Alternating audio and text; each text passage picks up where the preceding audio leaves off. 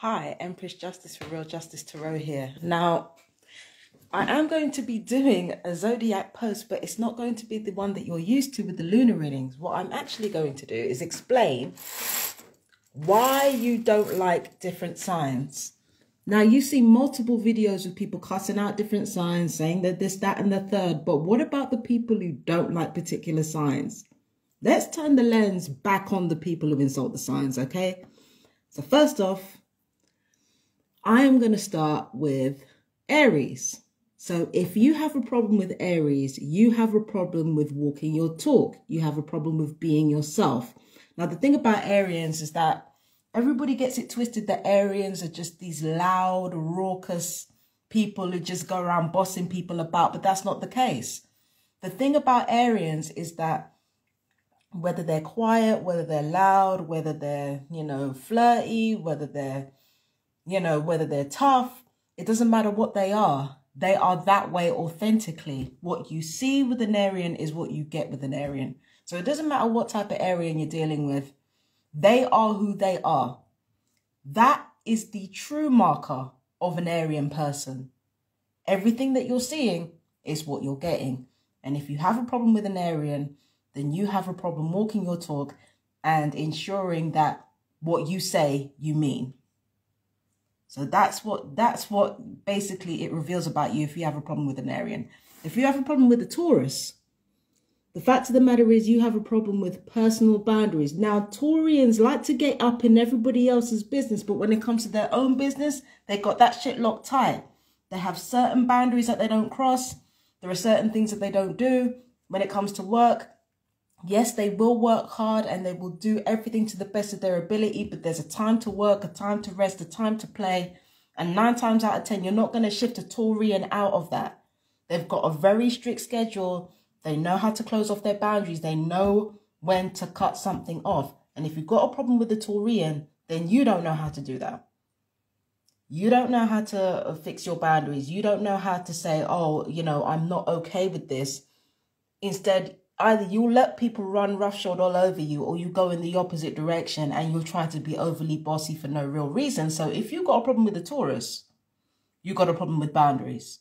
And you've got a problem with actually saying what it is that you want and sticking to it. If you've got a problem with the Gemini, you have a problem with your own thought processes.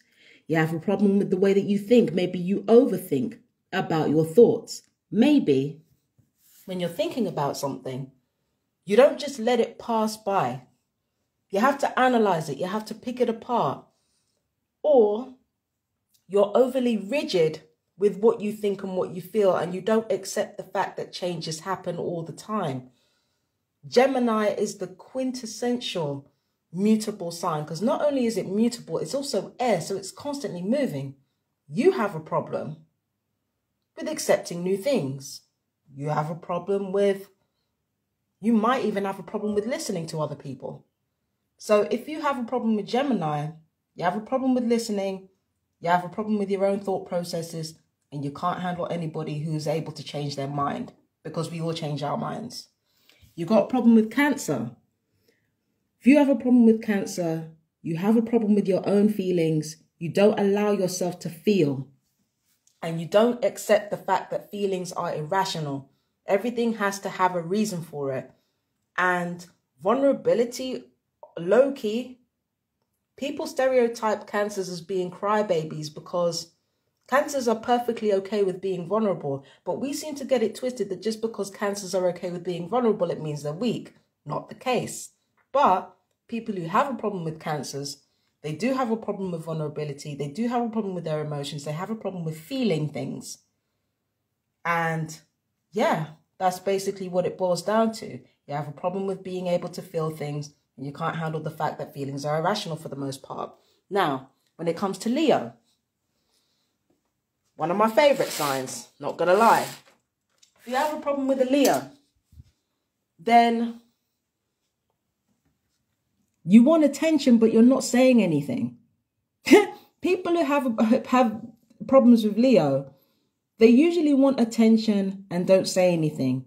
They usually want to say exactly what's on their mind with no filter, but they don't say anything. Instead, they let themselves get run roughshod by stronger or more dominant people. But what people don't understand about dominant people is that they're very soft inside. So whenever you're around somebody dominant, you might feel weak, or you might feel like, oh, this person's telling me what to do. They might be, but what about you? Like, if somebody's being overly bossy, what about you turning around and saying, you know what, I'm not comfortable with that, knock it off? A Leo knows how to do that. So people who have problem with Leos, you have problems owning your shine. You have problems standing up for yourself. You have problems recognizing your own personal will, because that's what Leo is all about. So you got a problem with Leo. You got a problem with your own personal will.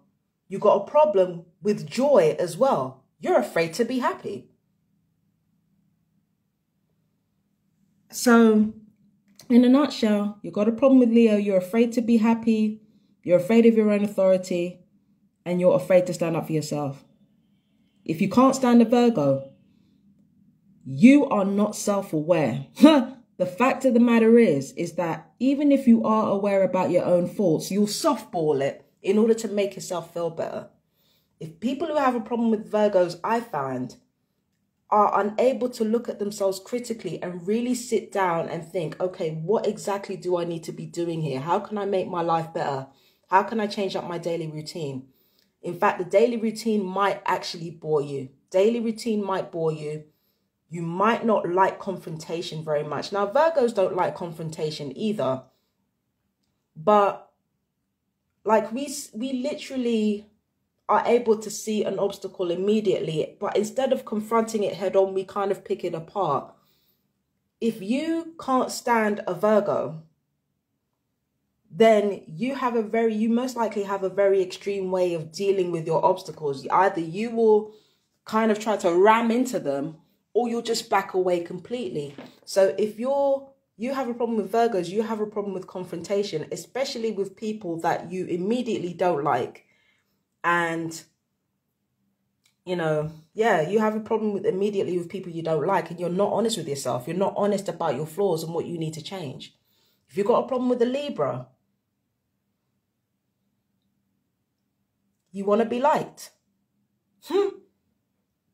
I said what I said. If you got a problem with Libra, you want to be liked.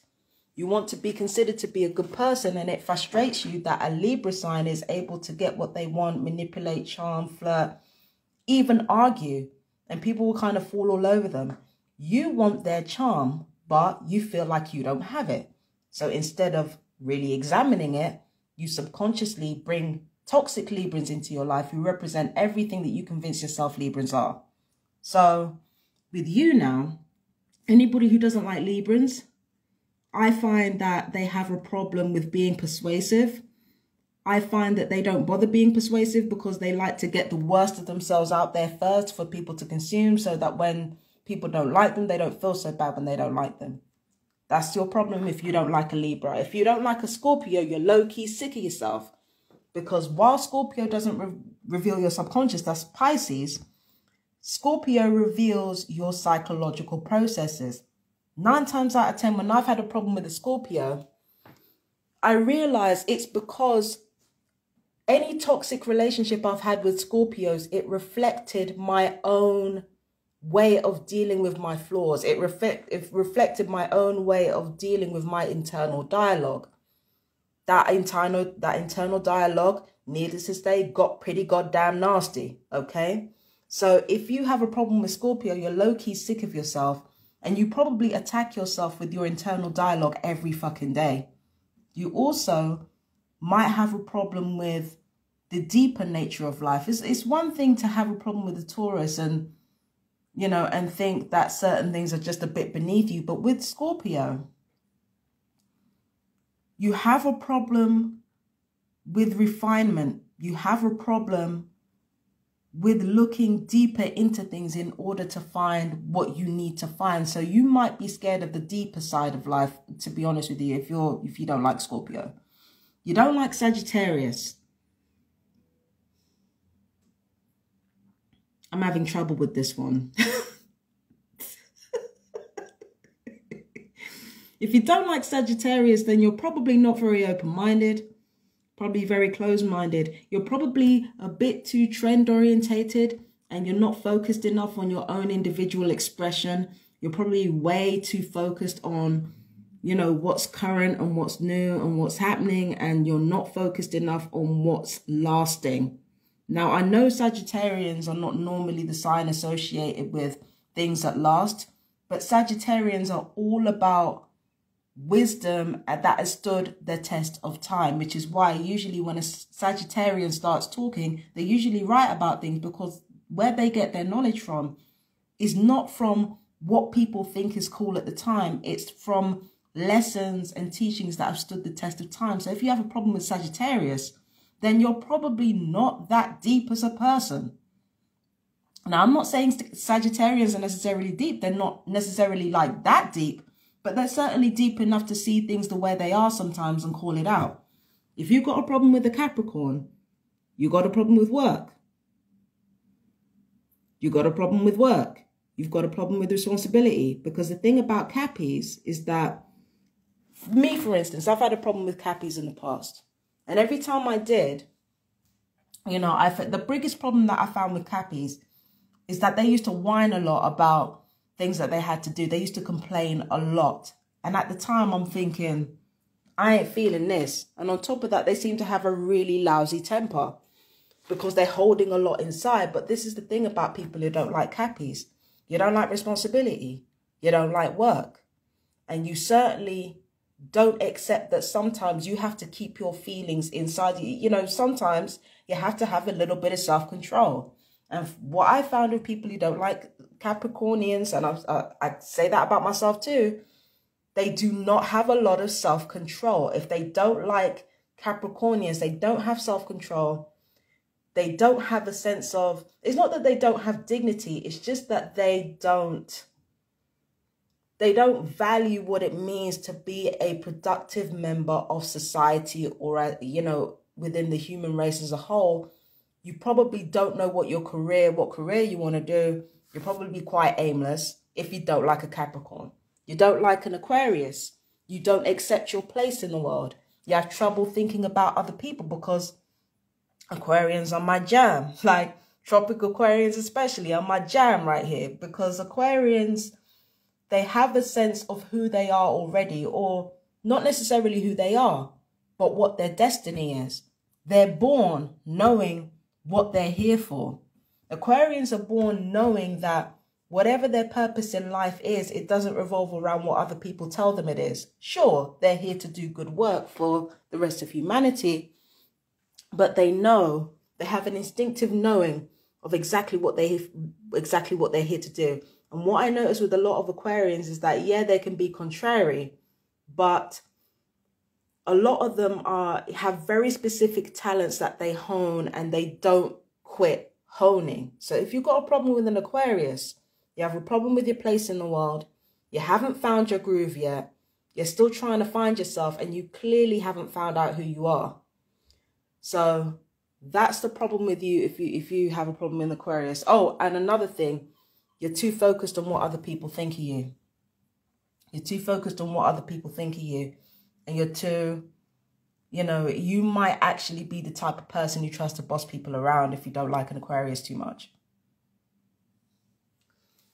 And with Pisces, if you don't like Pisces, then you have trouble letting go of things. Now with Pisceans, not gonna lie, they can be kind of bitchy, but they can also let go of things.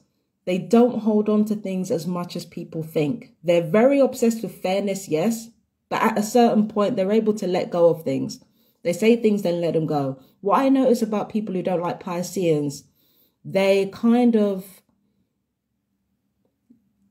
might actually like to hold grudges. People who don't like Pisceans, they might like to hold grudges. They might like to be too rigid about what they do. They might like to try to control every single little facet of what somebody does or what they do.